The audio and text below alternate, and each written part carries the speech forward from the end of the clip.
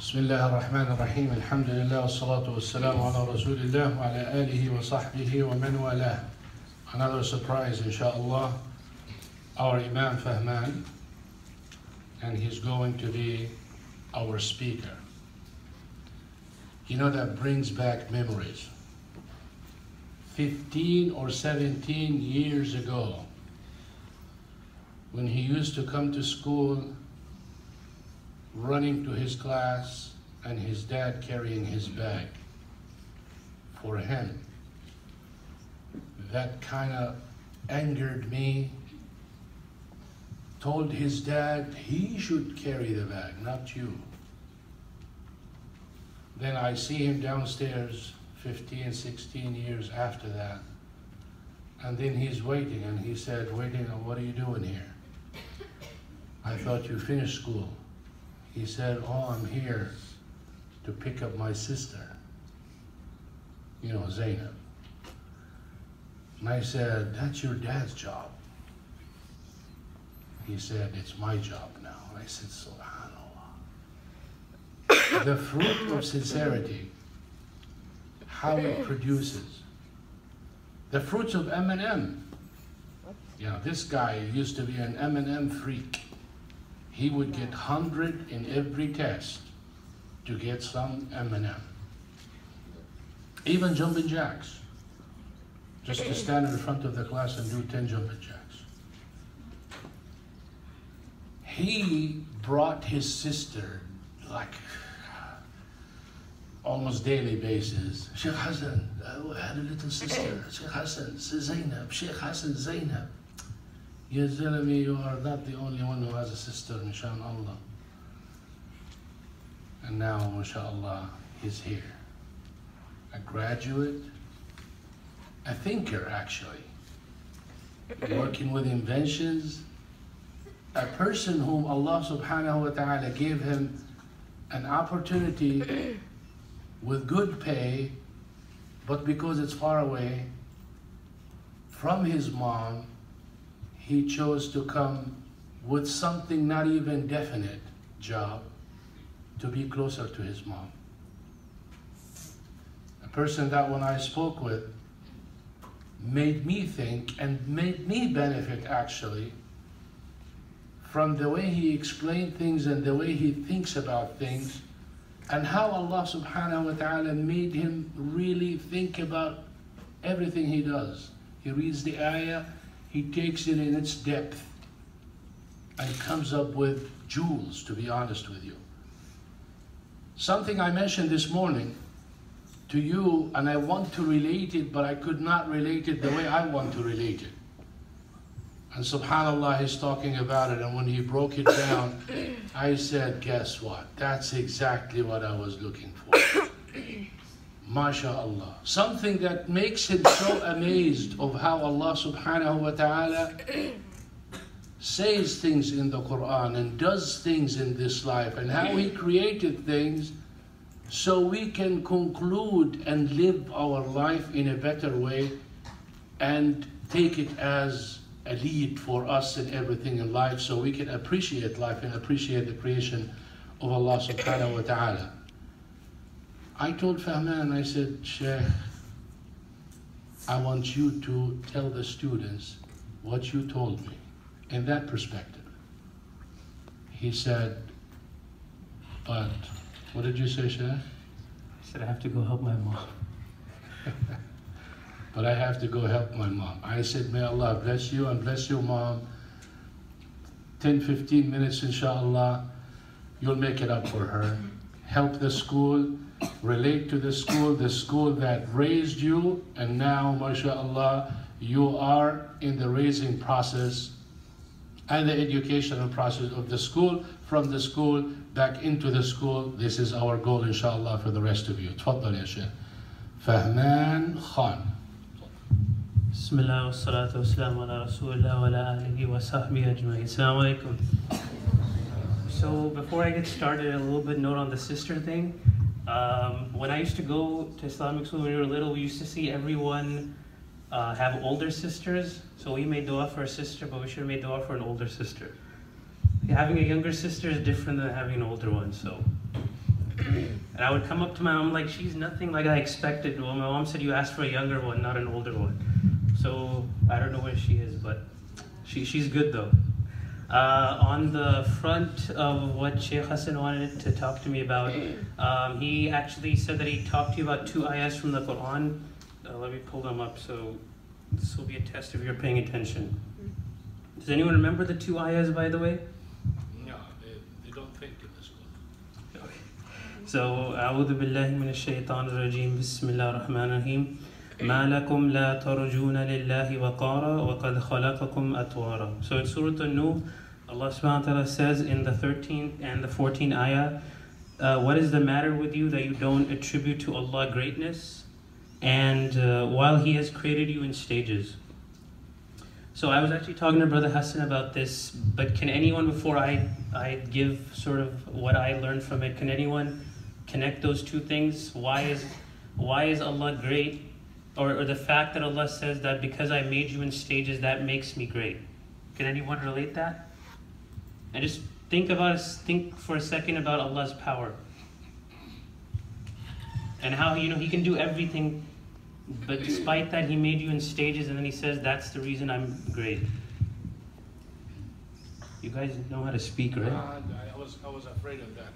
Please tell them. Okay, I'll tell you. So, we all know that Allah subhanahu wa ta'ala, He's وَهُوَ عَلَى كُلِّ شَيْءٍ قَدِيرٌ, that He can do anything without nothing. If He says kun fayakun, it can be day and night, it can start raining, He'll bring things into existence that weren't there. And that shows Allah's power, right? Does everyone agree? Right? Because we can't do from 0 to nothing, right? We can't do nothing to something. So that shows Allah subhanahu wa ta'ala's power even more. But Allah subhanahu wa ta'ala's power even more is shown in the fact that even though He doesn't need these stages, He made stages. So the fact that the human being goes from a drop of water to flesh, to bones, to organs, then to a human being is something that we can't come up with. Allah subhanahu wa ta'ala, He made a process for everything, and in that is His greatness, that He doesn't need it, but He makes it, and then you're like, how does that happen? Like, how do we go from water to human being? And you guys study biology, right? Like stages, here's what we go from here. Even like down to the cell level, like how the cells are made and all that stuff. There's a process in everything, right? It doesn't become day and night overnight. Or same thing with the way plants grow. Like it's literally a rock that you put into the ground, and from it comes like a huge tree, right? It doesn't come overnight. It happens in stages. And for Allah, He doesn't need that. But the fact that you see the plant comes out of the ground and it grows into a tree and it gives flowers and stuff, that shows Allah subhanahu wa ta'ala's power even more. Does everyone get that? Right? Another example is on that side of the plants. If you look at it, when we dig into the ground, we have to use these heavy tools like shovels and sharp stuff to dig up, right? We can't do it with our hands. But that, you know how delicate plants are, right? That first seedling that comes up, that comes from under the ground without any shovel, without any sharp thing coming out of it. It's so delicate. If you pluck it off, it's gone, right? And that's what comes out of the ground. So that's sort of what shows, Allah's power, that yes, He can make the plant go from 0 to a tree, but the fact that He has a process for it, it shows His power even more. And I'll give you like a down-to-earth example.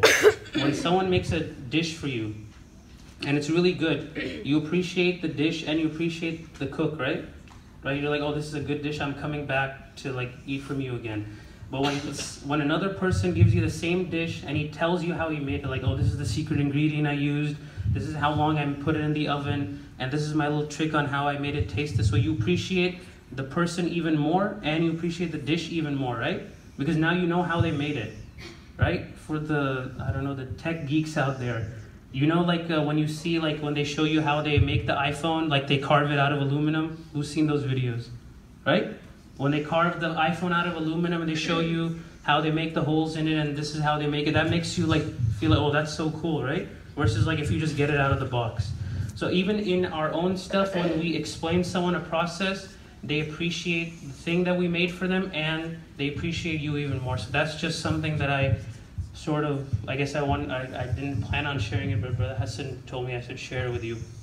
So I hope you guys benefited from that. One last advice that I want to give all of you is something that I've learned personally, and that is that Allah subhanahu wa ta'ala, He's given each one of you a gift. Some of you are good at writing, some of you are good at art, some of you are good at engineering, you know, political science, history, whatever. You guys have a gift that I don't have, and I have a gift that you guys don't have. So our job is to excel in this life and the akhirah through that skill. And I'll give you an example from the Quran. Prophet Sulaiman, you guys know him, right? So he's a king, he's a prophet, he has to govern everyone, he has to make sure that the land is taken care of, this is being taken care of, he has to make sure that, you know, if there's a court case going on between two people, he solves it fairly. I mean, he is doing beyond what anyone else is doing. And what does he ask Allah? He says, first of all, he asks Allah to forgive him, and then he says, Allah, give me a kingdom like no one has ever had. Like, give me a kingdom that's nobody's business but me. So what does that teach us? It teaches us that Allah gave him a special gift, which was governance with justice. Like, you don't find that, you know, together. Governing and justice. But Allah gave him that skill, and he said, Ya Allah, give me more of this kingdom so I can do good, because he knows that he can spread good in the land, he can teach people, he can make sure he judges fairly between people, and people in the land will benefit from him. So whenever you have a skill, ask Allah to give it to you even more and more and more, with the intention that you want to do more and more and more good for yourself and for others. So things like, you guys have your phones over here, you guys have your laptops and stuff, these are resources that Allah gave you. So your job is not to be in service of this should be in service of you. You do this, you use this to do good, right? So these are items that are in service of you, and you're in service to Allah because of these. So that's how you should, and there's nothing wrong with having this stuff, as long as you use it the right way, right? Don't get addicted, don't be a slave to it. Let it be in service to you, and you do good out of it, and yes, you enjoy from it, and you go ahead and spread good. So that's my message to you, and Jazakallahu khairan. Assalamu alaikum. وعليكم السلام ورحمة الله وبركاته.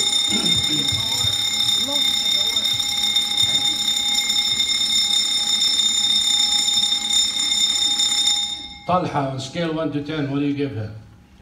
10, mashallah. Fahman, I'll give you 9.5. Ask me why. سبحانك اللهم وبحمدك أشهد أن لا إله إلا أنت أستغفرك. You slipped a little bit on subhanahu wa ta'ala, but we'll forgive you for that. Two things, the process that Allah subhanahu wa ta'ala gave us in the creation, that's what I benefited from him. The word process. What does that do? It teaches you patience. It teaches you that it's not something that you wanted, it's there. It takes time. Allah subhanahu wa ta'ala, before he created you, 9 months he's fashioning you before you showed up to this world, to show you that patience is needed in everything. SubhanAllah, the same thing the other day I was looking, I talked to my mom, which is the mother-in-law. I was telling her, look how Allah subhanahu wa ta'ala creates the baby, how much work they require, and he could have just made them adults and you don't need to do anything with them. That is something. Another thing, how you appreciate a thing when you have the stages and how it's made. You know, like, where is Sana or her sister? Sana or Sheikh, where is, you know, I received a gift, a jar of achar. You know, if there was an ingredient process that comes with it, I would appreciate it more, right? Because at least I know how to make it next time. Isn't that what, Fahman, you know what achar is, right? Yes. Or you live on it? Oh, not anymore. Not anymore. Wonderful thing. One more thing I was going to say, I forgot. The last advice. Yeah, look at the example that he gave about Prophet Dawood alayhi salam. And he related it to your phone. It's Dawood, Sulaiman, they're the same family, the same kingdom, the same ruling. How he related it to your iPhones. He wanted kingdom to serve Allah subhanahu wa ta'ala. And you got the phone to serve Allah subhanahu wa ta'ala. Don't be a slave to your phone and a slave to the technology when it's supposed to be one for you. Just like someone raising a dog, the dog is allowed for protection and for need. You end up protecting the dog and taking care of the dog and becoming a dog instead of taking advantage of that. Look at that relationship. Jazakallahu khairan, Fahman.